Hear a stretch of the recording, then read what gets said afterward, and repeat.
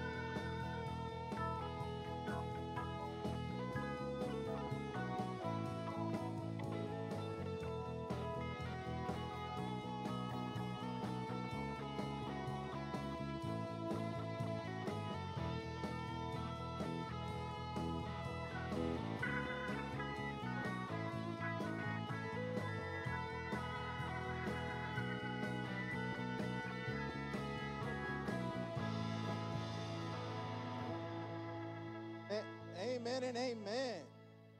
How about we return to our seats and you may be seated? If you can return to your seats, you may be seated. I have one correction in the bulletin. If you could look at your bulletin, it's on the front side of it. It says family night. It should read tonight is family night, so there is no evening services tonight. There's family night, so there will not be any. Sir? No. That's what you want me to do. I won't do it, brother. At this time, we will be showing a video for our ladies' Bible study.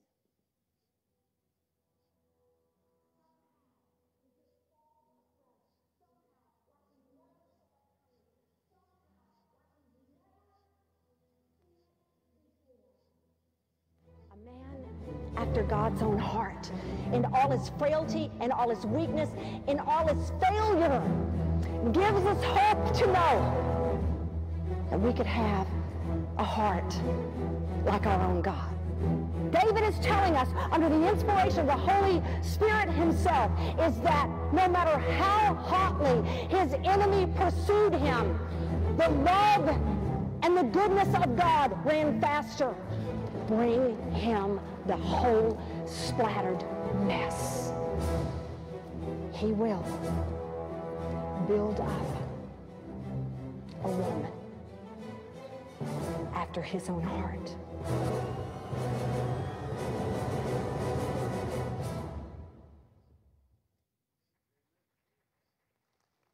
Amen. Ladies, you do not want to miss that. For here at the Spring Campus, I think it starts September 4th at 10 a.m., so you do not want to miss that opportunity to be in that Bible study. Also, if you could silence your phones, that would be greatly appreciated. Let's stand and pray as we get ready to continue to honor the Lord. Let's stand. September 3rd, there you go.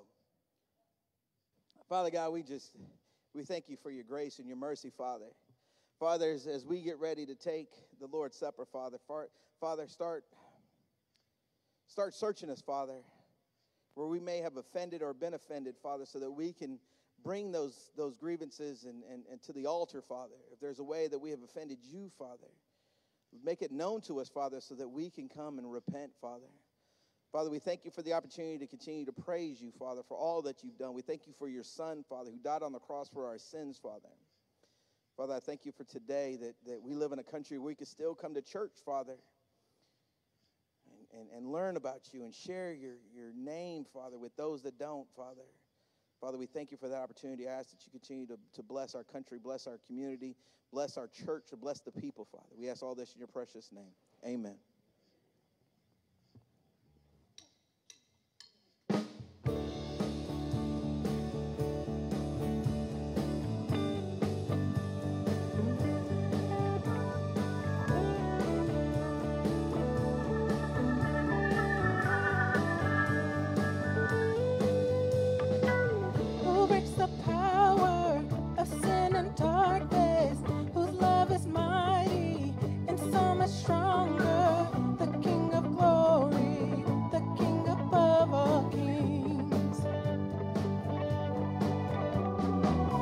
shakes the whole earth with holy thunder, who leaves us breathless and I wonder, the King of glory, the King above all kings.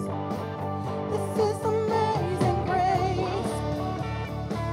This is unfailing love, that you would take my place, that you would bear my cross. You laid down your life, that I would be set free. Oh, Jesus, I sing for all that you've done for me.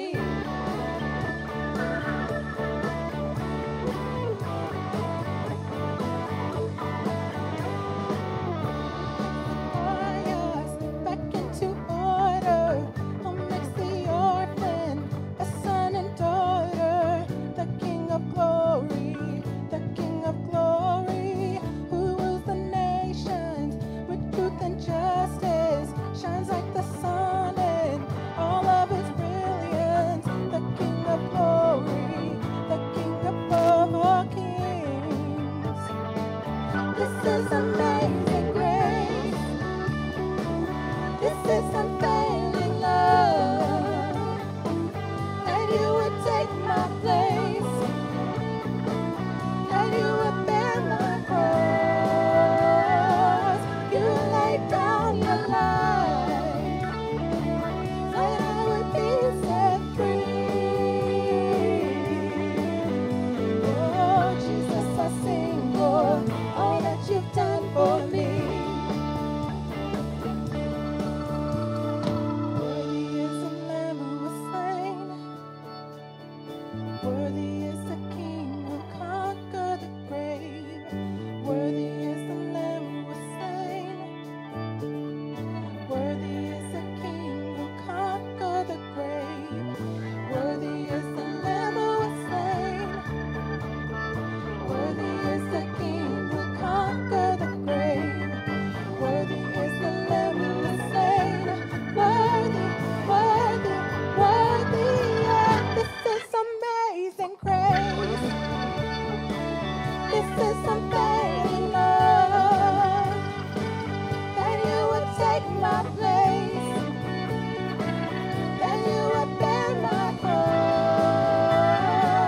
You laid down your life, that I would be set free.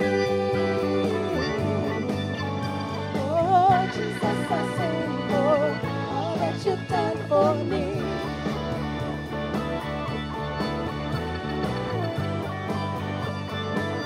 All that you've done for me.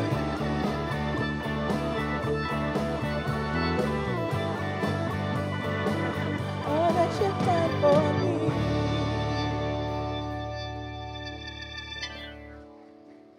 Bring it, bring it.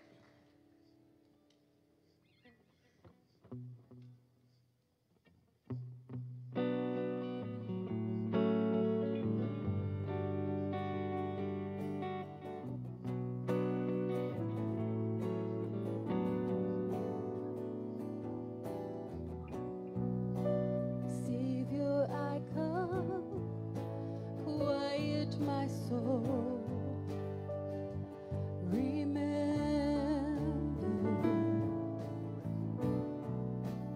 Redemption's here, where your blood was spilled for my ransom,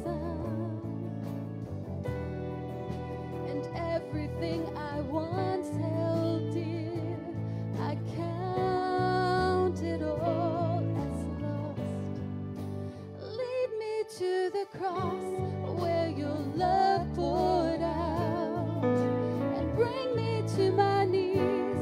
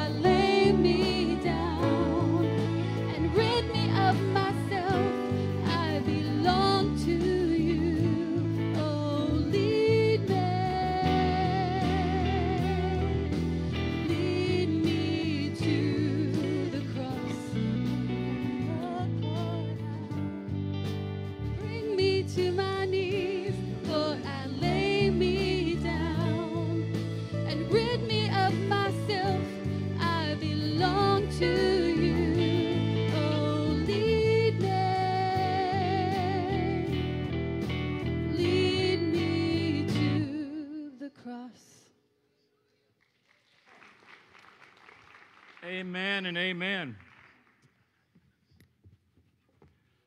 Good morning. That's the place we all need to come to, is to the cross. Amen. It's a good place to stay once you get there, by the way. Hallelujah. It's good to see you today. You've joined us on a day we'll be sharing communion together, and it's always an exciting time when we take the time in our services to celebrate communion and remember the cross that we've been singing about today, and come back to that place in our own hearts and lives to remember what the Lord has done. Remember what He said. As often as you do this, come on, you had a cheat sheet. As often as you do this, one more time, as often as you do this, and that's exactly what we want you to do, is to remember the Lord and all that He's done for you, and how that He has not only saved us from hell, which is in the future tense for those who do not know Christ, in the present tense for those who've gone through life and tasted death. We don't have to deal with that if we're children of God. But also, think about how much more He's delivered us, even in the present day and even in the present life, of the grace of God and meeting every need and taking care of our lives on every level. That's because of the cross of Jesus Christ. So when you think about the blessings of God, when you think about the sufficiency of Christ in your life, you remember all that He's done for you, it comes back to this place, what Christ did in giving up His life for you. Let me say this at the beginning of this time that we're celebrating here. I'm going to talk a little bit about the Lord and those last days of His ministry and life, and more specifically about the Lord's table, communion time, as Paul wrote to the Corinthians. But this is a time where we should be receiving this together in fellowship and in faith, with hearts that are right towards the Lord, towards each other in our lives. But also, it comes to a time of just real significance to see that as a body, we're doing this. As a church family, we do this. Now, if you're not a member of Believers Fellowship, we invite you to receive the Lord's Supper with us today. We don't celebrate, as some churches do. When they celebrate communion, they call it closed communion. In other words, if you're not a member who's covenant relationship with the church, or joined the church by membership, or been baptized in that church, many times the doors will be shut to you in those kind of services in churches. But I believe that it's for the whole of those who love Jesus Christ. And so as we receive the Lord's Supper together today, let's remember that the essential issue is our relationship to Him, not which church you might belong to or not belong to. It's about Jesus Christ and His body, and have you received Him as your personal Lord and Savior, and are you living for Him, walking in His grace and glory? Amen? So when we serve this to you, feel free to participate based upon what the Scriptures tell us. Let's look at what the Apostle Paul shares. And, it's interesting as Paul starts out in this passage of Scripture, and you can stand with me as we read it together. He's talking about how God's given him the instruction the Lord Jesus has, all right? For I received from the Lord that which I also delivered to you, that the Lord Jesus, on the night when He was betrayed, He took bread. And when He had given thanks, He broke it and said, "This is my body, which is for you. Do this in remembrance of me." In the same way, He took the cup after the supper, saying, "This cup is the new covenant in my blood. Do this as often as you drink it in remembrance of me. For as often as you eat this bread and drink the cup, you proclaim the Lord's death until He comes. Whoever therefore eats the bread, drinks the cup of the Lord, in an unworthy manner will be guilty concerning the body and the blood of the Lord. So let a person examine himself, then, and so eat of the bread and drink of the cup." So I'm not here to examine you. You're not here to qualify me to take the Lord's Supper. I saw an interesting little deal pop up on a text the other day that says, when you stand before God, He's not going to ask you about my sin. Let's examine ourselves before the Lord. Amen. And he goes on to say, but when we are judged, where are we at? Verse 29. I got to get the right place here in a minute. For anyone who eats and drinks without discerning the body eats and drinks the judgment on himself. This is why many of you are weak and ill, and some have died. But if we judged ourselves truly, we would not be judged. But when we are judged by the Lord, we're disciplined so that we may not be condemned along with the world. And so, my brothers, when you come together to eat, wait for one another. Let's say amen to the reading of the word. Amen. You may be seated. There's only about 3 important things I want to draw out. There's there are so many things that we could say about the Lord's Supper and what it means as we share in communion together. But these are, I think, three significant things that I just want to share with you this morning. And I know I've gone back over even in my own notes and looked at all the different sermons that I had preached concerning the Lord's Supper and the different things. I mean, we've talked about the elements. We've talked about the Passover and how that related to communion and how the Lord took those elements from the Passover. We've talked about the cups that were involved. There's just so many. We've talked about the cross. But let me just kind of do a quick thing with us this morning and talk about this in regard to, I think, a significant facts. One is this is a table of commemoration. We are looking to the past.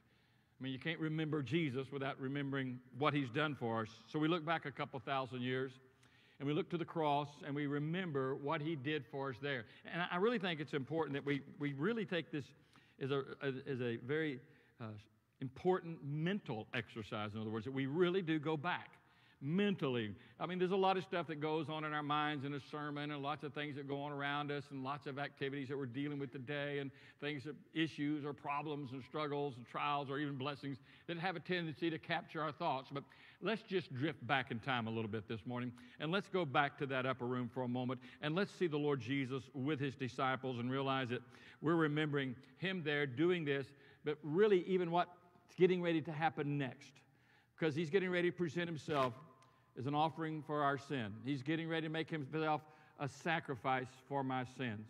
And without that sacrifice and without that offering of the Lord Jesus Christ, you and I would not be able to be saved. No matter how many sacrifices, no matter if we have Jewish descent and go to the temple and bring sacrifices, the writer of Hebrews says that for it is not possible for the blood of bulls and goats to take away our sins. It's just not going to happen. There's no amount of sacrifices, no amount of time. We had to have somebody take our place and to die for us in our sin. That's just the way it works. You say, why? Because we're all sinners. Now remember, the sacrifices that had to be brought, those were all just foreshadows of the one true Lamb, the Lord Jesus Christ, who would come. Remember something about those sacrifices, as we've talked about in the past, they always had to be without stain, without blemish, in other words, representing sinlessness. The problem with you and I, if we went to present ourselves to pay for our own sins, it's not acceptable. We're not sinless. In fact, that's why we need an offering. So someone has to take my place. Somebody without sin has to take my place. Let me just give you a little simple illustration. Let's say this week I decided I need more money. And I get to thinking to myself, there's a lot of money down at the bank. So what I'm going to go do, I'm going to slip out of here, tell them in the office I'll be back in a minute. I'm going to get my gun, and I'm going to go rob the bank because they got lots of money, and I just happen to need some money. So I walk in the bank, hold my gun out to the little lady behind the teller stand and say, listen, empty the drawers. They walk down the line, they empty all the drawers, and they put $50,000, $60,000, $70,000 I get in cash. I come back to the office, put it in my shelf, put it in my briefcase, and hey, I got the money I needed now.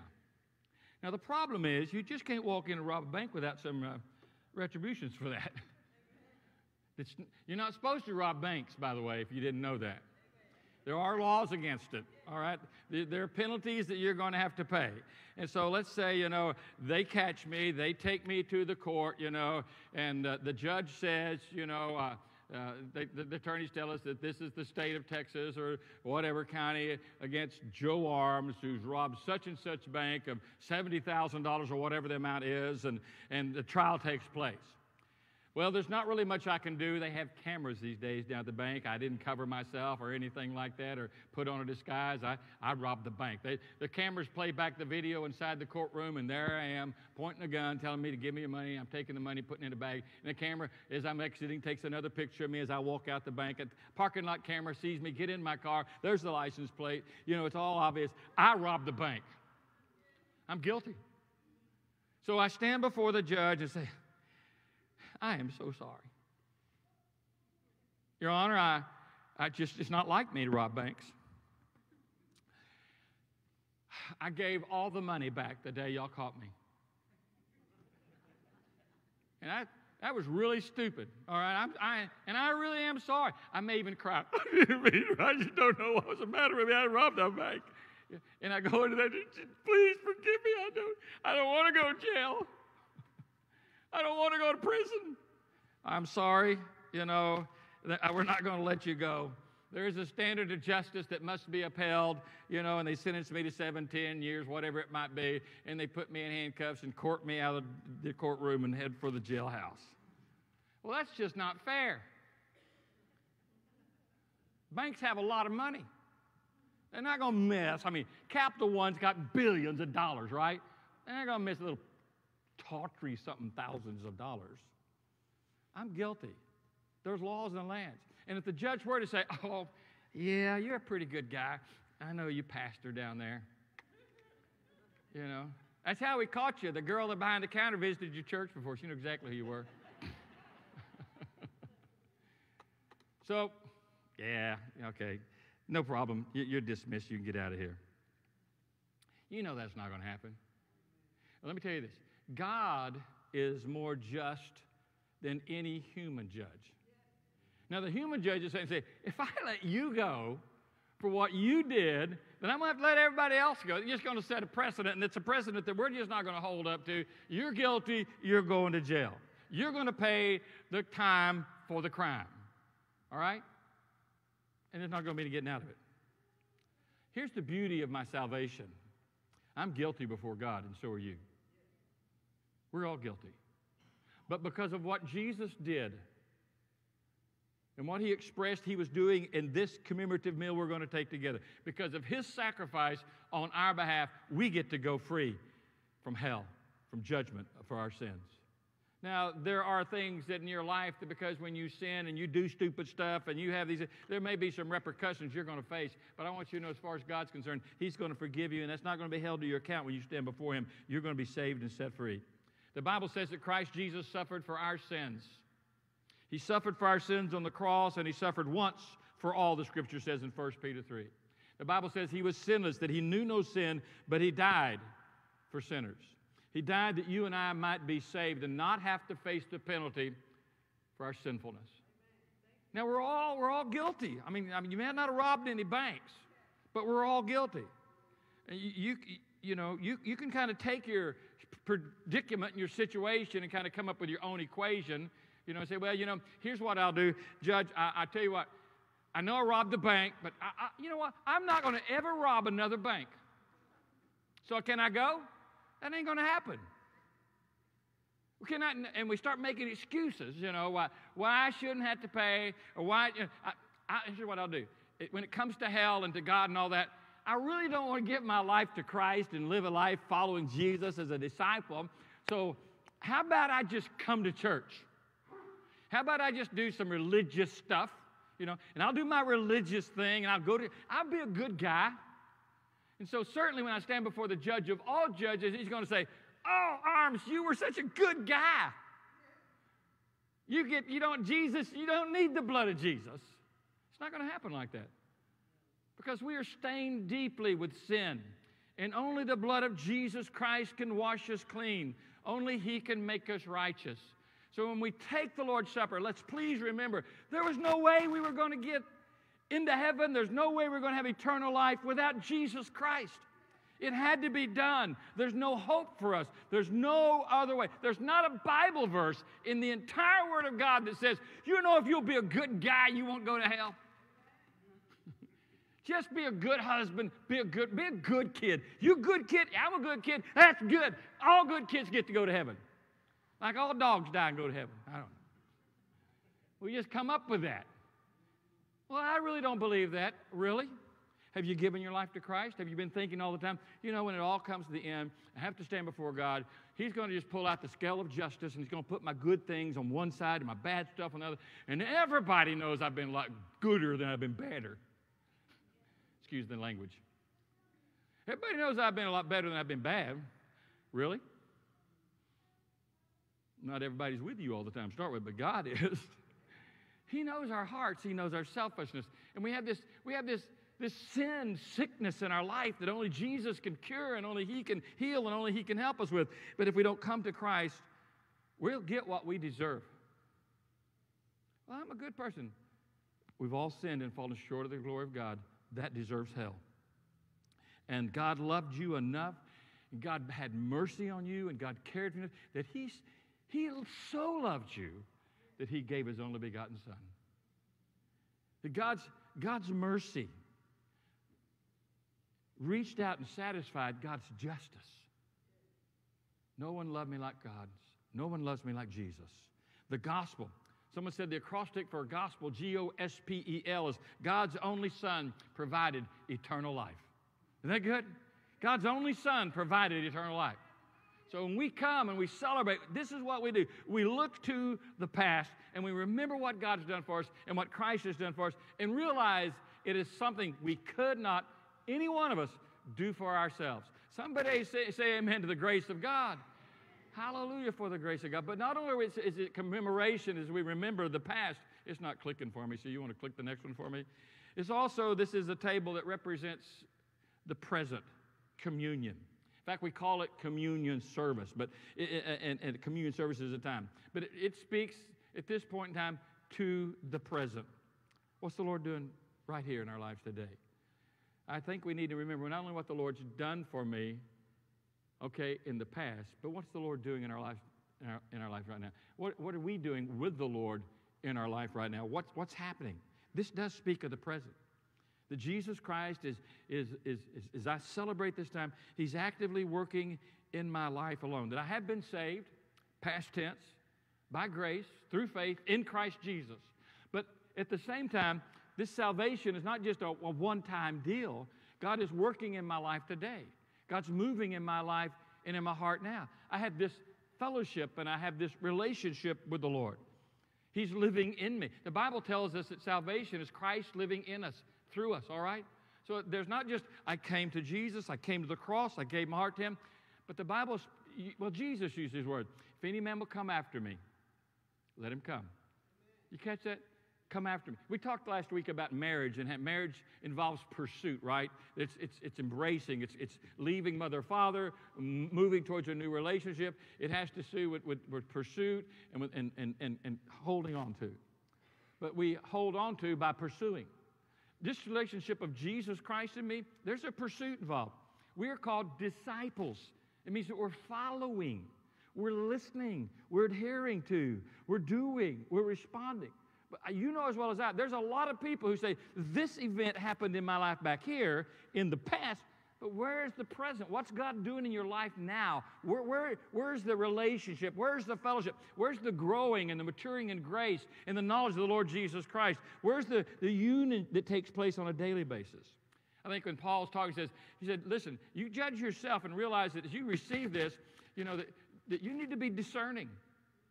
Discerning about yourself, discerning about the body of Christ, discerning about what's going on around you. Where am I in my walk with the Lord? Where am I in my walk with you, with each other? Are we right with each other? Are our hearts pure towards each other? Are they clean? Paul said, listen, you need to be discerning. This is the present he's talking about.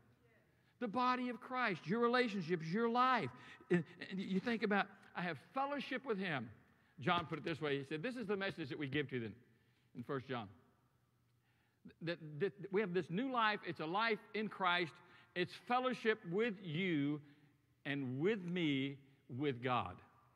In other words, this communion of union that takes place, that we're enjoying the relationship. But so many people, you know, that element of the body of Christ is not really part of their spiritual life. I mean, there's lots of people who just have given up going to church, right? They just don't go to church anymore. The church in America is in the decline all across the nation, all right? Every church in America is being affected. Even the mega churches are being affected by this exodus from the church today. Most recent polls say that on average, 8,000 to 10,000 churches close every year in America. 8,000 to 10,000 churches in America are shutting their doors. They have no context in their spiritual life, if they have one, about the body of Christ. Using their gifts, discovering their gifts, being involved in ministry, in the body of Christ, and to the world around them. So I think it's important that we come to this, where am my relationship with the Lord? Where am my relationship with you? Am I right with the Lord? Am I right with you? He said the third element, if you want to hit that for me, is the table of commitment. This talks, not only are we talking about a table of commemoration, a table of communion, but a table of commitment. One is past, one is present. It also deals with the future, because what does he say? It speaks, he says, of a new covenant. The new covenant basically involves me having an eternal life with the Lord in heaven, right? The Bible talks about, even Jesus, as he did this, he said, listen, he said, receive this. As often as you do this in remembrance of me. And he says, by the way, I'm not going to repeat this with you physically until I come and get you. So it not only talks about what he's done, it talks about what he's done in the past, the present, but it talks about what's happening in the future. We're going to do this with the Lord Jesus. Now think about that for just a half a second.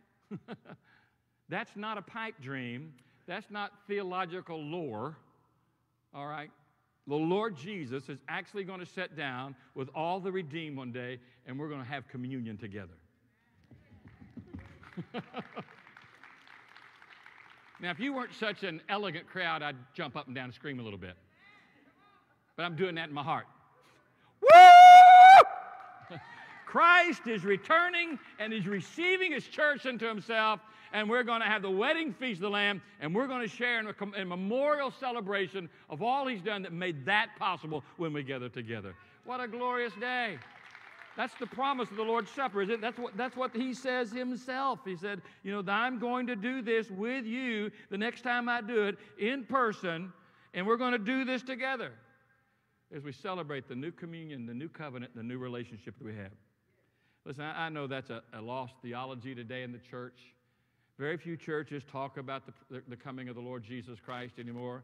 Some, for whatever reason, maybe it's not popular, we like to talk about ourselves and our needs and our wants more than we want to talk about the Lord in churches today, unfortunately. The focus has not gone on discipleship and living sacrificial lives. The focus has come on, oh, how can I be blessed?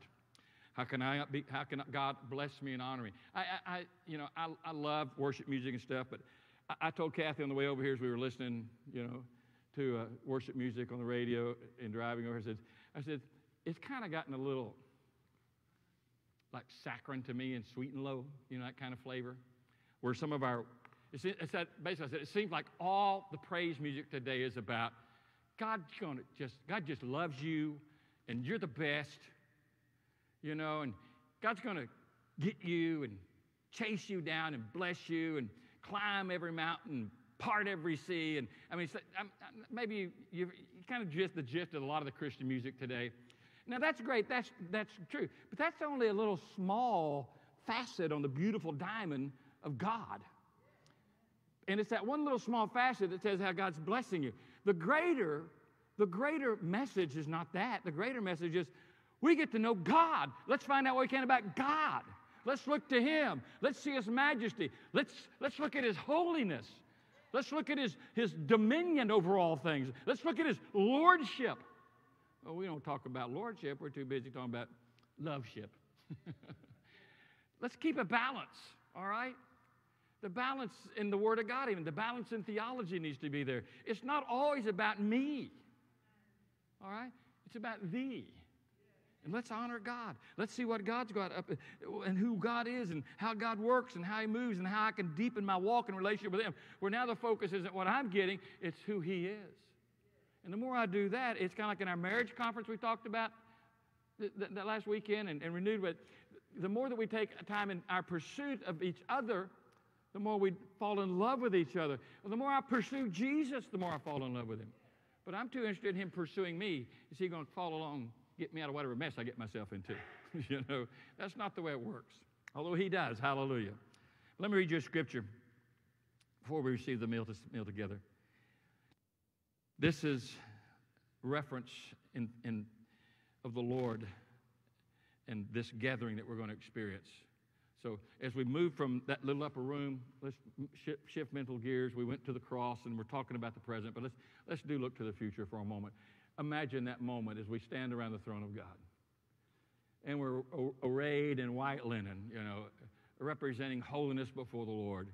And we're free of every restraint, free of every bond of sin, free of every temptation, free of every element. You're not going to say, I got to sit down for this part of the worship service. Nothing to make you want to sit down. There's no pain, all right?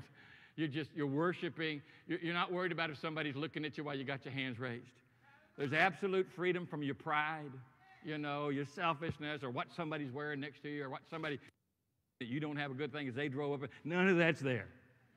All right? Free before the Lord.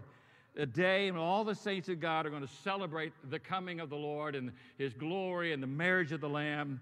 And this is the Apostle John, who's been taken to that moment, like we're kind of mentally trying to push ourselves. And he says, then I heard again what sounded like a shout, a vast crowd, or the roar of a mighty ocean wave, or the crash of loud thunder. How many of you have ever been to a ball game in a professional stadium? And that, the touchdown or the big catch or the big, and everybody goes, "Wah!" and everybody's just freaking out, right? And it's this roar that takes place. And that's the fun of going to those kind of events, and you kind of get caught up in that. And John says, that's what it was like. Everybody's just, whoa, and it's this vast eruption of power. He said, here's what it was. He said, I heard this roar of a vast crowd, and it was like the roar of a mighty ocean wave, a crash of a loud thunder. And what was it? Praise the Lord! You imagine millions of saints of God all bursting out in one moment. Praise the Lord! And He's there in their midst, and they're worshiping Him.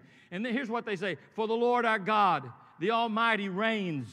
Let us be glad, let us rejoice, and let us give honor to Him. For the time has come for the wedding feast of the Lamb, and His bride has prepared herself. She has been given the finest of pure white linen to wear. For the fine linen represents the good deeds of God's holy people. And the angel said to me, write this. Blessed are those who are invited to the wedding feast of the Lamb. And then he added, these are the true words that come from God. Man, what a moment. John's sitting there, and this burst of crowd noise breaks out. And there's this unison of praise. Jesus says to us, you do this in remembrance of me. So I not only want you to remember the past, I want you to remember the present relationship you have with the Lord. And if it's not right, shift gears, all right? Get it right. Move to the right place. Change has to come. Make the change. God enables that. But then realize there is a future day out here, and it's not that far out in front of us. A reality that you will discover. And you might think, I'm trying to believe that, Pastor. I just can't put all the pieces together. It just can't make sense, And it's because you've been so polluted, by E.T. and stuff like that. Listen, I don't know what you're thinking of, but this is going to be an alien incursion for sure. Jesus is coming. He's alien to the world. He's taking us home. We're aliens here. And we're going to celebrate in reality. So I think as you gentlemen come to serve the Lord's Supper with me, I want you to make your way to the front here. Let's bow our heads. And I'll also, if anybody wants to come make their way to the altar in this moment as well, as we prepare the table, then you come. With our heads bowed, our eyes and hearts open to the Lord, let's stand together. And as these gentlemen are praying and this table's being prepared, I want to give you an opportunity, if you need to, just to make your way to the altar this morning. And just come and just between you and the Lord Jesus, just take care of business with Him. Respond to the Holy Spirit this morning. That if your heart isn't right, and you hadn't been, as we say, discerning the body of the Lord, you take just a moment between you and heaven. Just get it right with the Lord today. Find your place before the Lord. Find your place in His presence today. And say, Lord, here's my heart. I want to be right and clean, holy before you. That if you did come today, that I'm right with you. I'm in tune with you. My heart is right with you. Lord Jesus, move in us and in this moment in power. Just a moment longer. Let's respond to the Holy Spirit as He speaks to us today. Lord, here's my heart. It's been dirty. Wash me. You see my rebelliousness. Touch me today.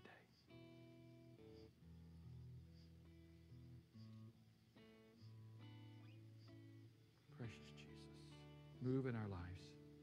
Move in this place. Give us clean hands and hearts.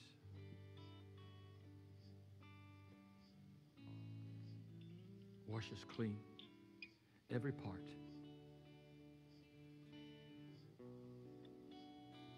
Precious Lamb.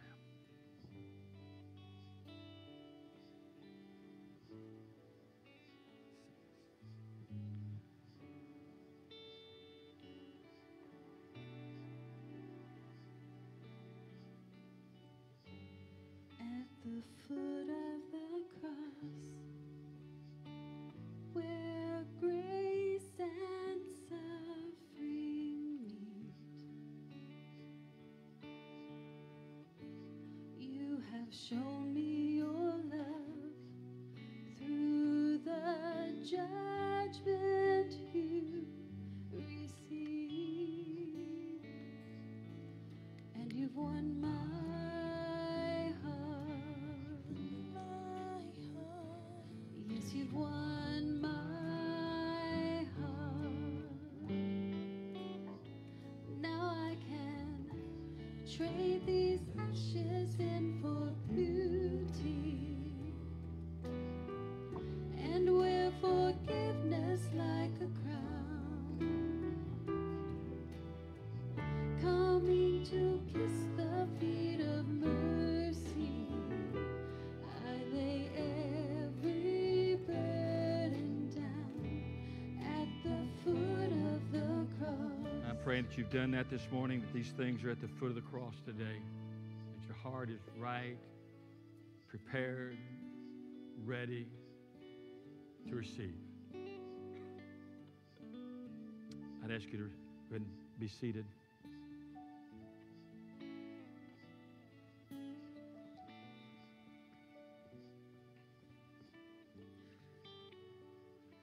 You can be assured of this one thing. The Word of God is true. It's true. It's true that Jesus died for your sins. It's true that He rose from the dead. It's true you can be saved by the grace of God. And it's true that when Jesus gathered with His disciples that evening and said, this represents certain things, it's true. This juice is fresh grape juice. It's called in Scripture the blood of the grape. It's not fermented because Jesus' blood wasn't spoiled. It's pure blood, not tainted nor spoiled by sin whatsoever. That's why we don't use wine like some churches do, because it just doesn't fit the biblical model. All right? There's no spoilage here. Jesus was without sin. This bread does represent His body. It's pierced. It's scarred. The marks created by the baking of it, preparation where it's pierced, and there's holes that are in this. It's unleavened bread. It represents several things. It represents the suffering of our Savior, cooked in the oven of God's judgment, pierced for our sorrows and our sins, without leaven, without sin. So let's just have a humble heart and keep our minds set upon the Lord and all He's done for us. It said the night that Jesus was betrayed that He took bread. These gentlemen are going to take this bread and pass it out amongst you. And I'm going to ask that as we do this today, that you just take the bread and think about all the Lord's done and all the Lord's given to you as we pass it. And then hold it and we'll receive it together. Gentlemen, would you disperse it amongst us?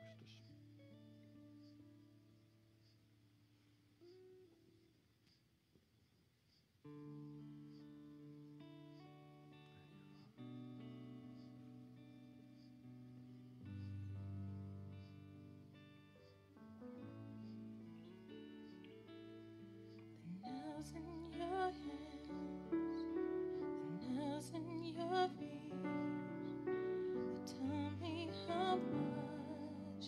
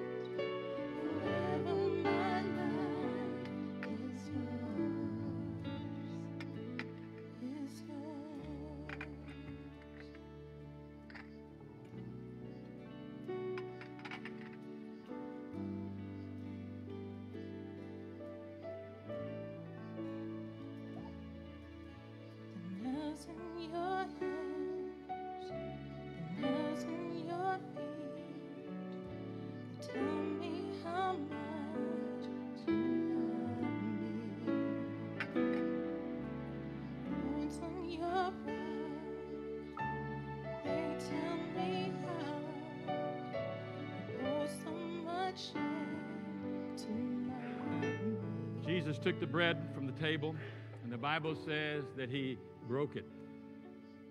He said, "This is my body." He knew exactly what he was getting ready to face. He knew exactly the brokenness that he was going to experience. When he took that bread, and that Passover meal bread, and everything we've said about it, from being pierced to baked the way it had to be baked in the ovens to be marked, he knew exactly what that would mean for his body. We need to remember that he did suffer for us. So let's give thanks to the Lord. And I would ask you, as you just bow your head before the Lord right there, then your own words and your own expression of love to the Father for the gift of his Son, tell him that. And then tell the Lord himself, "Thank you, Jesus, for your body." Just a moment of worship between you and him. Take that moment. Father, we know that you're an omnipresent and yet omniscient God, that you know the thoughts on our hearts right this moment. My prayer is that all you can see is the expression of our gratitude and our worship and our love for you.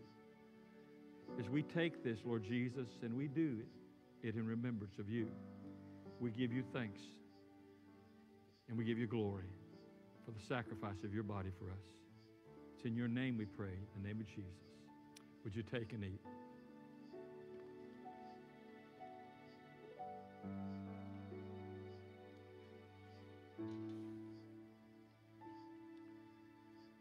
Jesus commanded such authority, did he not?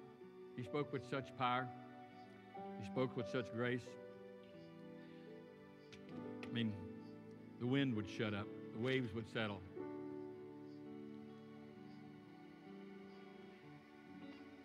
He said, in like manner, and his voice speaks, "This cup is the cup of the new covenant. I've made a way for you." There's a commitment being made on your behalf, and it requires a sacrifice of spotless blood. This cup is the cup of the new covenant, my blood. We'll ask you to do the same as we pass this out amongst you, to hold on and then we'll receive it as a body together. Wash away my sins. Nothing but the blood of Jesus. What can make me whole again? Nothing but the blood of Jesus. Oh, precious is the flow that makes me white as snow. No other fount I know. Nothing but the blood of Jesus.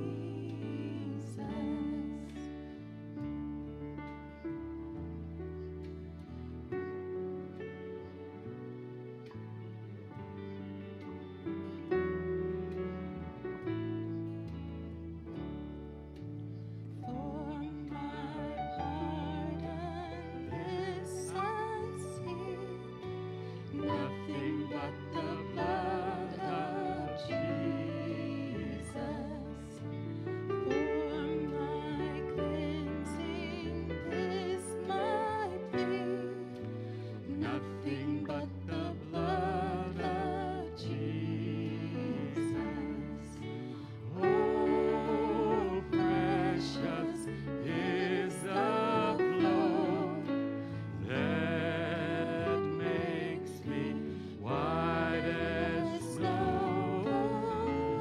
No other fount, fount I know. Nothing but the blood of Jesus. Nothing but what? But the blood. No other fount. There's no other way for you to find salvation. There's no other way for you to find real peace in life. There's no other way to enjoy the life that God has for you than what this cup represents. There's no hope whatsoever. The Bible says Without the shedding of blood, there's no removal, no remission of our sins. So I ask you to do as we did a while ago, just to bow your head with me and thank the Lord in this moment for the precious blood of the Lamb and what it's meant to your life, what it means to your life for the sacrifice of Jesus' blood. Just take a moment, tell him you love him, to worship him.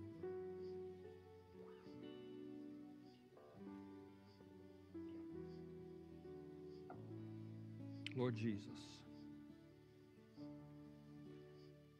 we can try to imagine and through art, music, and movies that moment you hung on the cross and declared it is paid for, it's finished. But Lord, it's not even humanly possible for us to know the real pain, the agony, the horrific battle you had to fight on the cross for us. The demonic moves against you, the physical abuses against you, the emotional struggles, physical pains of that moment in time. But Lord, we remember you did that for us. And remember that what you gave to us cost a great price. Father, we thank you for offering your Son at the cross for us. Jesus, we thank you for doing that for us. Holy Spirit, we thank you for bringing us to it.